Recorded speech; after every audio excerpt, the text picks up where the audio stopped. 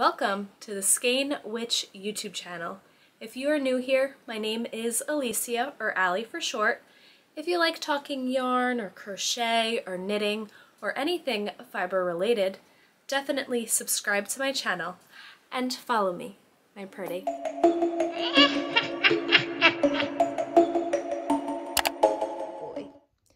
My boy Reek, he's very tired. Yeah, I was doing some knitting. I have been working on my vanilla socks on magic loop. This is my first sock ever, and I'm still working on it. I'm on that really boring point where I just have to do stockinette stitch for like another 2 inches, I think, and then I'm almost done. So then I'll have to learn to do the toe, and yeah. Hey everyone, how are we all doing? Happy New Year. I haven't talked to you guys since last year. I hope you guys all had a wonderful holiday and an amazing new year. Today I'm going to be trying out this different type of video, this kind of knit with me vibe. I am still a little bit under the weather. If you follow me on Instagram, then you know I got COVID last week and it really sucked. Thankfully, I'm doing better, and my family members who got it are also feeling a lot better. And thankfully, it was nothing too crazy for us. My boyfriend's entire family pretty much got it. My family got it. My boyfriend's brother's girlfriend's family got it. Pretty much everybody around us had it. So it was pretty scary there for a moment. I did have a lot of time to work on my knitting, so that was fun. Majority of my time went into making a yoke for a sweater. I haven't talked about that sweater in a podcast yet, but on the next one I will talk more details about it. But I was working on the yoke, and then I realized that I didn't like the way that the yoke was coming out, so I decided to frog it and start all over. So that took up a lot of my time. And then I did the yoke again in about 2 days, and I was really proud of myself, but then I realized I did not have the right cable for the next part of the yoke. So I did order that new cable, and I am waiting to get that in the mail. So that has now pushed me to finish my sock. I have been working on this sock for a while now. I don't know, I just keep frogging it and restarting it. And I did that about 8 times until I finally got it, I guess. Like, it just clicked one day.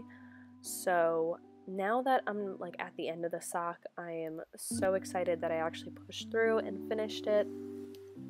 If you're wondering what yarn I'm using, this is from Blue Barn Fiber, and this is their colorway Crazy Alien Plant Lady, I believe it's called. I'll have it linked down below. I absolutely loved the way that this colorway worked up. It's just, I don't know, it's something about purples and blues and greens, like that's my vibe. Like, that's what I live off of. I love the mixture of those colors together. So this yarn is just stunning. I absolutely love it.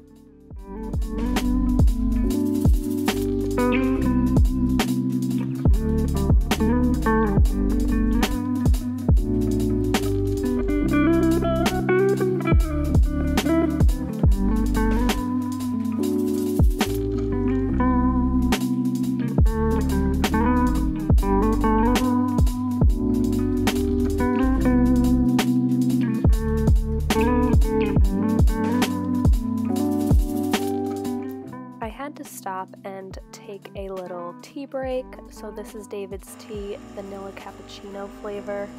If you haven't tried them, you should definitely test them out. I got a 36 pack, I believe, of different assortments of their tea, and I have been absolutely obsessed. I think every single one of them I have liked so far, and I'm not a big tea person, but during the winter, I don't know what it is, I like the way that tea makes me like warm, you know? Anyways, I have no complaints. I have loved every single tea of theirs that I've tried. Definitely let me know down below what your favorite winter drink is. Let me know if you have a specific coffee, tea, alcoholic beverage, anything. Let me know down below. I have to say, I think non-alcoholic wise, my favorite winter drink is a caramel hot chocolate. Alcohol wise, I think I really like Moscow Mules. I don't know, I guess some people think that that's like a summer drink, which I agree, but I don't at the same time. If you don't know what a Moscow Mule is, it's like vodka, ginger beer, and I think lime juice. In the summer, I'm usually a margarita drinker. I love any kind of margarita. But yeah, I don't know why I don't associate a Moscow Mule with the summer. That's my boyfriend's brother's girlfriend's favorite drink, and she drinks that all summer, and I drink a margarita all summer. But I had a Moscow Mule for, I believe, Thanksgiving, and I was like, all right, I can get behind this. I can drink this as a holiday drink, absolutely.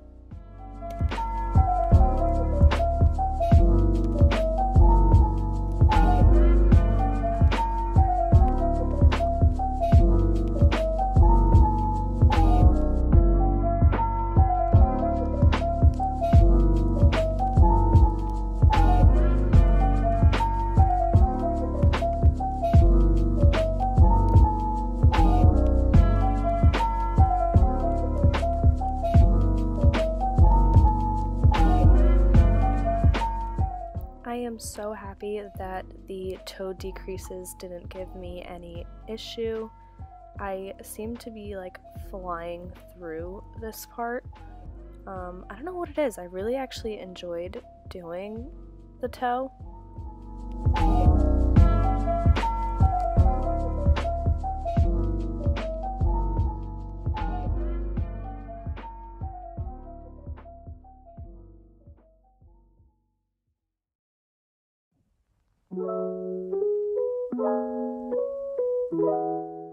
So I don't record myself doing the final Kitchener stitch, I think it's pronounced.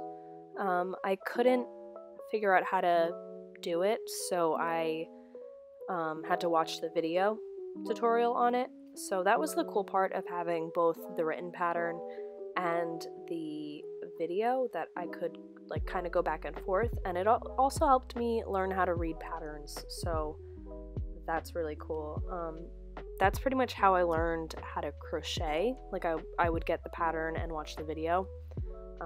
So that definitely helped me out now here in knitting as well. So I highly recommend having both, because it does help out a lot.